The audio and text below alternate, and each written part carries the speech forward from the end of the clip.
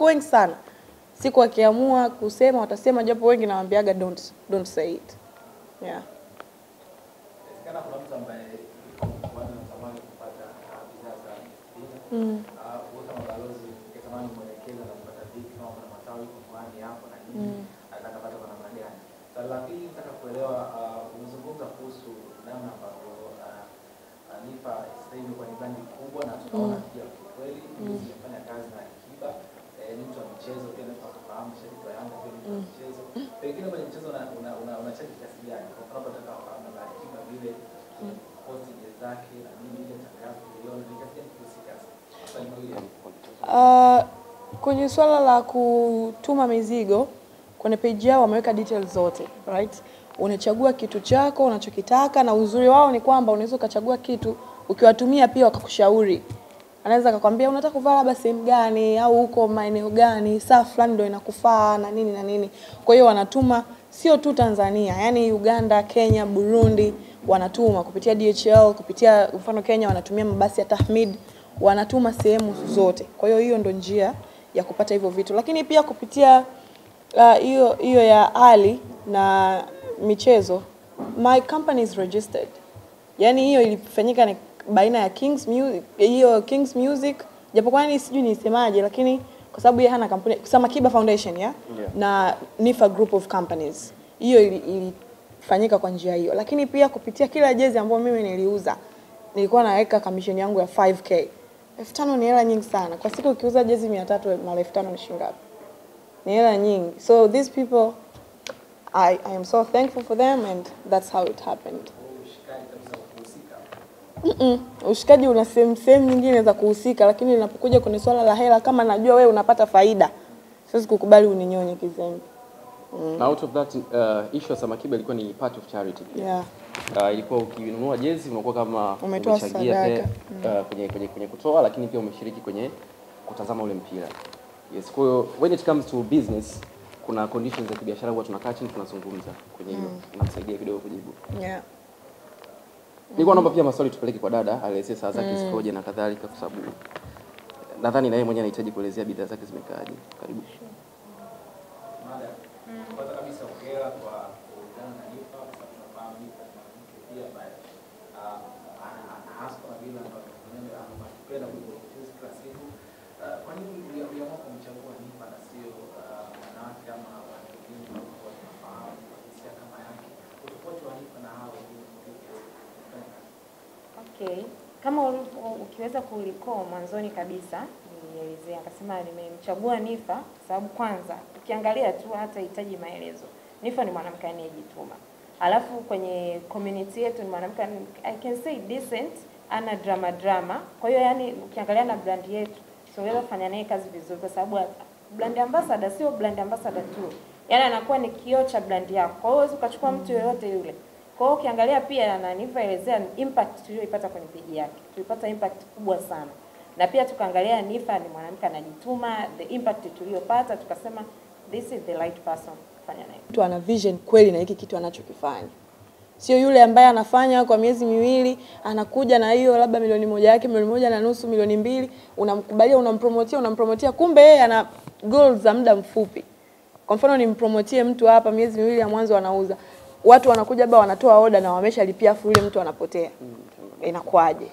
Kwa hiyo yani ukiona mtu amefanya kazi na mimi, huyo mtu kweli anafanya biashara. Yeah. Umesema kufungua kampuni inaitwaje kwa kampuni na inatambulika kama kampuni? Yaani mtu akisema na kampuni ndio ni biashara. Wewe kampuni yako inatambulikaje? NIFFER group of companies inadili na vitu vingi. And actually Mwenyezi Mungu akiweka wepesi mpaka mwezi wa 12 tutakuwa tumeshafanya event, tutakuwa tumeshaonesha matawi ya vitu tofauti ambavyo tunataka kuvifanya. Na hofia kuvisema sasa hivi kwa sababu sio kila mtu ananitakia mema. Lakini taratibu mtaviona hivyo vitu kwenye kampuni yangu ipo very clear, iko registered. Yeah. Kitu gani NIFFER hawezi kufanya? Kama biashara tunaona anachukua saa, unauza jezi, anauza event na wanasemaga kwa dogo na Sasa hivi ni kubwa.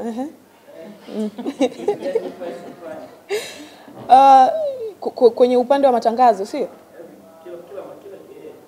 Kwenye upande wa matangazo siwezi kufanya matangazo ya nguo. Yaani mtu ambaye anaweza kumfanyia matangazo ya nguo, labda awe anauza nguo za usiku za mtoko. Sijui hapo nimeeleweka? Yaani zile za party, labda harusi, sijui send off, sijui share, vitu kama hivyo. Lakini huko kwenye bring zangu huko ni kuweke pale kiba kuchukue. Akanunue nguo kwako, hapana. Lakini hapo kuna vitu kama madawa sijui ya kuongeza za kiume nini? Dawa hizi za kuongeza sijui mkongo unaitwa? Sijui. Yeah, hizo dawa za design za kuongeza sijui nini, no. Kuna vitu kama madawa ya kuongeza shepu, madawa ya kuongeza nguvu za kiume na mengine ambayo hayako accepted. Unajua hii ni taasisi. Na waganga. Yes, waganga hivyo. Hii ni taasisi na utaratibu wake. Kwa hiyo kiutaratibu kuna baadhi ya vitu sisi hatuwezi kuvipokea moja kwa moja mpaka vile labda vimethibitishwa. Hiyo ni kiserikali. Lakini pia sisi wenyewe vitu kama masuala ya hizo nguvu za kiume, kuongeza shepu, sio kubadilisha rangi, ni vitu ambavyo kiukweli hatuwezi tukavikubali moja kwa moja. Kama ni utaleta kipodozi au utaleta labda bidhaa yako kuongeza uzuri, labda kama ni nywele na kadhalika, tutaangalia iko katika mazingira gani. Kama ni taasisi ambayo iko vizuri na inalenga watu ambao wako smart, it's okay. Karibuni sana. Sasa yeye ndio umesema ngozi za usiku hizo kutangaza na wanajia. Tunaona ulichambwa ndio watu wanasema sana kuhusiana na ile glory ya harusi kwamba umevaa kama bibi harusi au umevaa kufunika bibi harusi. Na baadaye ukasema jamani mimi mnaomba kwa sababu kujua kama ukivaa na hii nyeupe ama vipi kwa kukosea. Kuna funzo lolote ulilipata kutoka pale na tutegemea tutakuona kama utavaa nguo nyeupe kwa shughuli ya harusi ama hutovaa kufunika bibi harusi? Unajua ni vile tu Tanzania wako very judgmental. Unapokuwa unavaa kwenda kwenye harusi, unakuwa hujamuona bibi harusi kwamba sasa ngoja nivae nimfunike. Si unaelewa? Unavaa kupendeza. Mimi kosa langu lilikuwa ni kupendeza sana. Yaani labda tu wangesema hivyo kwamba wewe kosa lako ni kupendeza sana.